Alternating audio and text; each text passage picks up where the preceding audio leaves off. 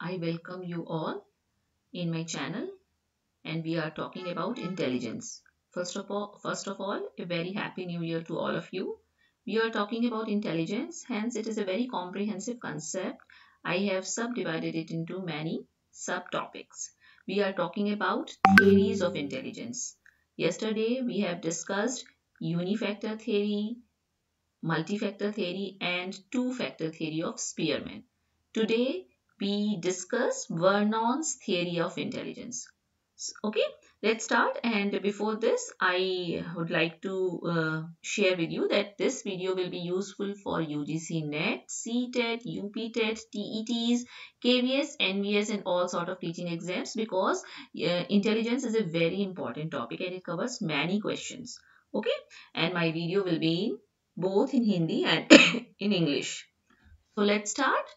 I will deal today Vernon's theory of intelligence. Please join our Telegram group explore_education and do subscribe my channel. I am Dr. Rashmi Singh, Assistant Professor, Department of Education, SS Khanna Girls Degree College. It is a constituent college of University of Allahabad and it is my email ID. Okay? Okay. So, as I have to explain it in Hindi, so that both medium students Hindi as well as in English will be benefited.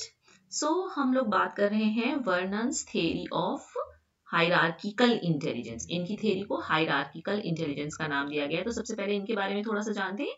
Philip E Vernon या Vernon, जैसा भी चाहे आप बोलिए इनको. तो सबसे पहली बात हमको ये याद होना चाहिए, हमने पिछले वीडियो में आपको बताया था कि हम जब इंटेलिजेंस की थ्योरीज को हम अप्रोचेस में बांटते हैं तो दो मुख्य अप्रोचेस हैं, दो मुख्य उपागम हैं. कौन कौन सी? साइकोमेट्रिक अप्रोच और इंफॉर्मेशन प्रोसेसिंग अप्रोच. जिसमें से साइकोमेट्रिक अप्रोच हमको ये बताती है कि इंटेलिजेंस का स्ट्रक्चर क्या है. इस हिसाब से वो थ्योरीज दी गई. क्यों? क्योंकि वो शुरुआती दौर था जब बात हो रही थी साइकोलॉजी में इंटेलिजेंस पर, तो इंटेलिजेंस का स्ट्रक्चर अभी पूरी तरह से डिफाइन नहीं था. इसलिए उन थ्योरीज में हम ये डिस्कस करते हैं, मतलब साइकोलॉजिस्ट्स ने हमें ये बताया कि इंटेलिजेंस का क्या स्ट्रक्चर हो सकता है. और इंफॉर्मेशन प्रोसेसिंग थ्योरीज में हमको ये बताया जाता है कि एक इंटेलिजेंट पर्सन कैसे एक्ट करता है, मतलब जो प्रोसेसिंग चल रही है वो क्या है. तो जो ये वर्नन्स थ्योरी है ये भी साइकोमेट्रिक का ही एक सब पार्ट है, साइकोमेट्रिक में ही आती है. तो सबसे पहले ये क्या है? It is a theory about the structure of intelligence. इसीलिए ये है कि ये कौन सा सिद्धांत है. ये सिद्धांत हमें ये बताएगा कि बुद्धि की संरचना क्या है. किसने दिया है? Sorry, proposed by Philip E. Vernon in 1964. 1964 में इन्होंने इस थ्योरी को प्रतिपादित किया. फिर it was influenced by the theory of G factor. हमको चूंकि हम नई थ्योरी तभी हमको याद होगी, हम समझ पाएंगे जब हमको पुरानी भी समझ में आएगी और पुरानी से हम टच में लेकर चलेंगे, उसके कंटिन्यूएशन में लेके चलेंगे. तो हमको पता होना चाहिए जी फैक्टर की बात अल्फ्रेड बिने भी कर रहे थे और स्पीयरमैन ने वन स्टेप आगे जाके कहा कि नहीं, सिर्फ जी नहीं है जबकि एस भी है, स्पेसिफिक फैक्टर भी है. तो ये प्रभावित थे जी फैक्टर से. कौन? वर्नन साहब. और sorry, he was a proponent of David Hebb's theory of intelligence. David Hebb की theory of intelligence से ये प्रभावित थे, which divided human intellectual ability into two categories. इस theory ने human intellectual ability को दो categories में बांटा था. किसकी theory ने? Hebb की theory ने. कैसे बांटा था? He called the biological substrate of human cognitive ability intelligence A. मतलब डेविड हेब ने जो हमारा बायोलॉजिकल सबस्ट्रेट है, हमारी संज्ञानात्मक योग्यता को, उसको इंटेलिजेंस ए नाम दिया. फिर क्या कहा उन्होंने? कहा कि when intelligence A interacts with environmental influences, intelligence B is generated. मतलब जो हमारी कॉग्निटिव एबिलिटी है वो जब वातावरण के साथ इंटरैक्शन करती है तो इंटेलिजेंस बी बन जाता है. मतलब दो इंटेलिजेंस हो गई. इंटेलिजेंस ए क्या है? हमारी ह्यूमन कॉग्निटिव बायोलॉजिकल, मतलब आप कह सकते हैं इनेट है, जो नेचर ने जो हमको नेचर ने दिया है. ओके, देन और जब हम एनवायरनमेंट से इंटरैक्शन करते हैं तो हमको एक इंटेलिजेंस बी मिल जाती है. लेकिन वर्नन ने इसमें कुछ और जोड़ा. क्या कहते हैं ये? Vernon elaborated this definition to include intelligence सी. यानी कि ये कह रहे हैं कि नहीं, सिर्फ ए और बी और सी ने, सॉरी, सिर्फ ए और बी नहीं है बल्कि सी भी है. क्या है ये सी? Which is what manifests on tests of cognitive ability, the score और IQ obtained on a particular test. मतलब उन्होंने कहा कि एक तो हम लेकर पैदा हुए हैं जो कि ए है, एक हमने वातावरण से हमने अंतर क्रिया की तो B मिल गया, और एक जो हम कोई टेस्ट हम पर एडमिनिस्टर किया जाता है और जो हमारा स्कोर आता है या जो हमारी IQ निकल के आती है वो है C। तो ये C वर्णन साहब ने इंक्लूड किया इसमें, और उन्होंने क्या कहा सॉरी कि इंटेलिजेंस टेस्ट्स आर इम्परफेक्ट, यानी कि जितने भी बुद्धि के परीक्षण बनाए गए वो बहुत अच्छे नहीं है, सही नहीं नापते हैं, and very to the degree that they reflect intelligence A और B और वो उस सीमा तक एक दूसरे से डिफर करते हैं, वेरिएशन है उनकी डिग्री में, जिससे कि वो इंटेलिजेंस A या इंटेलिजेंस B को नाप सकें। ओके तो ये थ्योरी स्ट्रक्चर ऑफ इंटेलिजेंस बताती है, फिलिप ई वर्नन ने दी 1964 में, जी फैक्टर से प्रभावित है, और डेविड हेब की थ्योरी जिसमें कि वो इंटेलिजेंस को A और B बताते हैं, इन्होंने एक C भी जोड़ा इसमें। इतना तो वर्नन साहब के बारे में। फिर इनकी जो थ्योरी है, ओ सॉरी ये थोड़ा सा नीचे आ गया, कोई बात नहीं। वर्नन्स थ्योरी ऑफ हायरार्किकल इंटेलिजेंस जो है वो क्या है, in the structure of human abilities. देखिए 1950 में ये किताब लिख रहे हैं, the structure of human abilities, इसमें ये जिक्र करते हैं इस चीज का। Vernon presented his hierarchical group factor theory of the structure of human intellectual abilities. तो किताब का नाम आपसे पूछा जा सकता है कि वर्नन साहब की कौन सी किताब थी जिसमें अपनी थ्योरी का जिक्र कर रहे हैं, या किताब के नाम से पूछ सकते हैं कि ये किताब किस साइकोलॉजिस्ट ने लिखी है।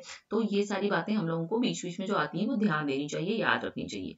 फिर like many other prominent British intelligence theorist, Spearman as well as Burt, यानी कि और भी जो उनकी तरह ब्रिटिश इंटेलिजेंस थियरिस्ट हुए जैसे कि स्पीयरमैन और बर्ट, उसी की तरह वर्नन साहब ने भी क्या किया, फैक्टर एनालिसिस की। आपको मैंने कल भी बताया था कि स्पीयरमैन ने फैक्टर एनालिसिस के बाद निकाला था कि जो ह्यूमंस हैं, वो इंडिविजुअल्स हैं, उनके पास एक जी फैक्टर है जो कि इनकी सारी एबिलिटीज में काम आता है, और एक एस फैक्टर है जो पर्टिकुलर स्पेसिफिक एक्टिविटी में काम आता है। ये इन्होंने ऐसे ही नहीं बता दिया था बल्कि फैक्टर एनालिसिस करके निकाला था। तो उसी तरह से वर्नन साहब ने भी यही टूल अपनाया फैक्टर एनालिसिस का। फिर अच्छा, चूंकि हायरार्किकल इंटेलिजेंस है तो इतना तो हमको समझ में आ ही गया है नाम से ही कि कोई हायरार्की होगी, कोई पदानुक्रम होगा, कोई ऐसा सीढ़ी नुमा स्ट्रक्चर हमको मिलेगा जिसमें कोई टॉप लेवल पे होगा, कोई उससे नीचे, कोई उससे नीचे, कोई उससे नीचे। इतना तो नाम से ही स्पष्ट है। तो टॉप पे क्या रख रहे हैं ये, at the top of this hierarchy was स्पीयरमैन्स general factor G. क्यों? क्योंकि पहले ही मैंने बताया कि ये किससे प्रभावित है, जी फैक्टर से प्रभावित है। जी फैक्टर की बात कौन कर रहा है, स्पीयरमैन कर रहे हैं, इसलिए ये भी टॉप मोस्ट पर जी ही मानकर चल रहे हैं। which accounted for the largest source of the variation in intelligence, और ये मान रहे हैं कि जी जो जनरल फैक्टर है वही एक लार्जेस्ट सोर्स है हमारी इंटेलिजेंस का।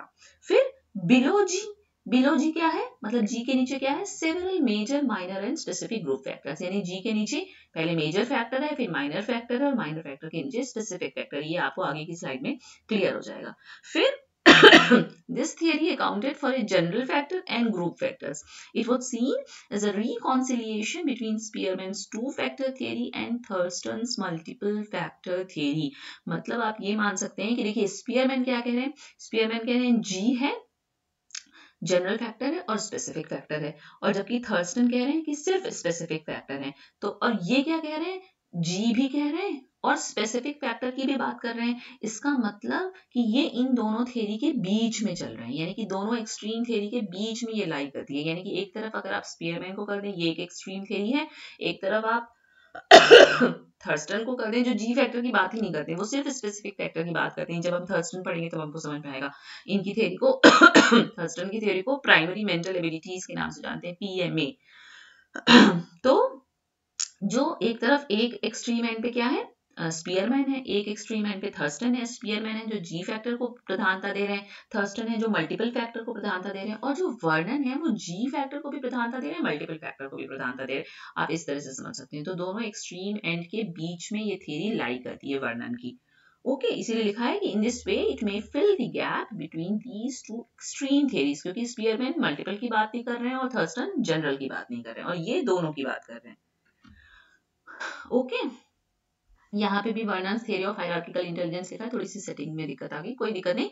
फिर वर्नन थोड़ा सा आपको समझाती हूँ, इन्होंने क्या कहा, Vernon puts emphasis on the ji factor in all the mental abilities. ये बात मान के चलिए है ना, कि जी फैक्टर को सबसे ज्यादा महत्ता दे रहे हैं, इसीलिए उन्होंने अपनी हायरार्किकल स्ट्रक्चर में भी उसको टॉप मोस्ट पोजीशन दी है। फिर क्या किया उन्होंने, ही extracted the ji factor from an ability test, किसी एबिलिटी टेस्ट से उन्होंने जी फैक्टर तो निकाल लिया। फिर क्या किया, then found sorry, then found that those remaining content could be divided into two separate parts. मतलब उन्होंने ये कहा कि हमने एक एबिलिटी टेस्ट किया, उसमें से हमने जी फैक्टर निकाल लिया, फिर जो बचा हुआ कंटेंट था उसको उन्होंने दो मोटे मोटे हिस्सों में बांटा. किसमें? एक है वी एड फैक्टर, ये रहा, और दूसरा के एम फैक्टर. जो वी एड फैक्टर है इसमें इन्होंने लिया वर्बल एंड एजुकेशनल एबिलिटीज. यानी कि अभी आप आगे वाले में जब स्ट्रक्चर देखेंगे आपको समझ में आ जाएगा. जी है, जी को दो भागों में बांट रहे हैं. कौन कौन से भाग में? एक वी एड और एक के एम. वी एड में क्या आ रहा है? वर्बल एंड एजुकेशनल एबिलिटीज आ रही है. के एम में क्या आ रहा है? Special, practical and mechanical abilities. और आगे समझिए. सो at the top of the Vernon's hierarchical model we would find G. Clear है इतना? At a level immediately below G, at a level immediately below G, the higher group factors would be, these would act as the general categories of intelligence in a very broad sense. यानी कि सबसे ऊपर G है, G के नीचे जो V और K है, इनको हम क्या कह सकते हैं? इनको हम कह सकते हैं कि ये broad sense में general categories of intelligence है. तो इसको ये क्या कहते हैं? ये कह रहे हैं ये एजुकेशनल एबिलिटीज है, और ये आप कह सकते हैं मैकेनिकल एबिलिटीज है, या आप कह सकते हैं ये थियोरिटिकल पार्ट है और ये प्रैक्टिकल पार्ट है, या आप इसको एजुकेशनल, इसको नॉन एजुकेशनल कह सकते हैं. कुछ इस तरीके का ये मान के क्लासिफिकेशन चले. फिर जो ये ब्रॉड सेंस में जनरल कैटेगरीज है, उसके नीचे क्या है? Below these two we would find the set the smallest group factors for general abilities. इसके नीचे हम स्मॉलेस्ट ग्रुप फैक्टर पाते हैं, और उसके भी नीचे हम स्पेसिफिक फैक्टर पाते हैं, या आप कह सकते हैं कि किसी पर्टिकुलर स्किल के लिए जो स्पेसिफिक स्किल है वो हमको चौथे लेवल पे जाके मिलती है. यानी कि सबसे ऊपर जी के नीचे वी और के, जिसमें से वी जो है वो एजुकेशनल है, के जो है वो नॉन एजुकेशनल एक्टिविटीज एबिलिटीज है. फिर इनके नीचे हमको मिलता है स्मॉलेस्ट ग्रुप फैक्टर, और उसके भी नीचे हमको मिलता है स्पेसिफिक स्किल. ये स्ट्रक्चर है इनकी हायरार्की का. देखिए आप यहाँ समझ जाएंगे. देखिए जनरल एबिलिटी जी, इतनी बात समझ में आ गई. टॉप मोस्ट पोजीशन पे हायरार्की में. उसके नीचे क्या है? वर्बल एजुकेशनल, जिसको वीईडी कहते हैं. ये स्पेशियल मैकेनिकल, जिसको के एम कहते हैं. और ये क्या है? मेजर ग्रुप फैक्टर्स है. यानी कि इस जनरल एबिलिटी को मोटा मोटा दो स्ट्रक्चर में ये बांटते हैं, वर्बल एजुकेशनल, स्पेशियल मैकेनिकल. फिर इनको जब बांटते हैं तो इसका नाम ये देते हैं माइनर ग्रुप फैक्टर्स. जैसे वर्बल एजुकेशनल में हम कह रहे हैं ना, पढ़ाई लिखाई की बात होगी, एजुकेशनल बात होगी, यानी कि क्रिएटिव एबिलिटीज हो सकता है, वर्बल फ्लुएंसी हो सकता है, न्यूमेरिकल फैक्टर्स हो सकता है, ये सब एजुकेशन से रिलेटेड है. और स्पेशियल मैकेनिकल में क्या आएगा? स्पेशियल होगा, साइकोमोटर होगा, मैकेनिकल होगा. यानी कि ये इसका थियोरेटिकल पार्ट है, और ये एजुकेशन का आप कह सकते हैं प्रैक्टिकल पार्ट है. तो ये क्या हो गया? माइनर ग्रुप फैक्टर्स हो गया. और इसके भी नीचे यानी कि क्रिएटिव एबिलिटीज से भी हम और सब पार्ट्स कर सकते हैं. ये एकदम specific factor, verbal fluency, numerical factors, special factors, psychomotor factors, mechanical information factors. समझ में आया? तो ये जो ऊपर वाला है, जो टॉप मोस्ट है, वो तो जनरल एबिलिटी है ना. और जो सबसे नीचे वाला स्पेसिफिक फैक्टर है, वो किसी एक स्पेसिफिक स्किल अगर हम और आप रखते हैं, उसके लिए ये उत्तरदायी हैं, जिम्मेदार हैं. तो ये हमारा हायरार्की बताते हैं वर्नॉन, जिसमें कि वो जनरल एबिलिटी को दो भागों में बांट रहे हैं. इसको भी भागों में, मेजर को माइनर में बांट रहे हैं, माइनर को स्पेसिफिक में बांट रहे हैं. और ये थ्योरी इसलिए इंपॉर्टेंट है क्योंकि स्पीयरमैन और थर्स्टन के बीच में ये लाई करती है. थर्स्टन साहब जी को प्रधानता देते हैं, और स्पीयरमैन साहब जी को प्रधानता देते हैं, थर्स्टन साहब मल्टीपल फैक्टर को प्रधानता देते हैं, और ये दोनों को देते हैं, दोनों को साथ में लेके चल रहे हैं, स्पीयरमैन को भी, थर्स्टन को भी. ओके. तो हमने सोचा कि एक एक थ्योरी करके हैं, क्योंकि बहुत सारी थ्योरी एक साथ करेंगे तो आपको समझने में दिक्कत होगी. और चूंकि बहुत सारी थ्योरीज इंटेलिजेंस में है, each and every theory is important ना, तो आप एक एक पढ़ते चलिए, समझते चलिए. जब आप अगली पढ़ेंगे तो पिछली आपको याद होनी चाहिए, तभी आप उसके कंटिन्यूएशन में उसके संग कोरिलेट करके सीख पाएंगे. तो इंटेलिजेंस में बहुत सारी थ्योरीज अभी हैं जो हमारे काम की हैं, जिन पर प्रश्न पूछे जाते हैं. या चाहे आप बीए एमए जैसा कोई नॉन प्रोफेशनल कोर्स कर रहे हो, या आप बीएड एमएड कर रहे हो, या आप किसी कॉम्पिटिटिव एग्जामिनेशन की तैयारी कर रहे हो, इंटेलिजेंस एक ऐसा पोर्शन है जिससे सवाल जरूर पूछे जाते हैं. So, thank you. Thank you all. Don't forget to like and subscribe my channel. To find this channel in Telegram, scan to join this, or you can type explore_education. Join. Why there is need to join Telegram group? Because there you can attend daily quizzes. You can get learning materials. You can ask your query, and you can share your feedback with me. Okay, so done from my side. Thank you all.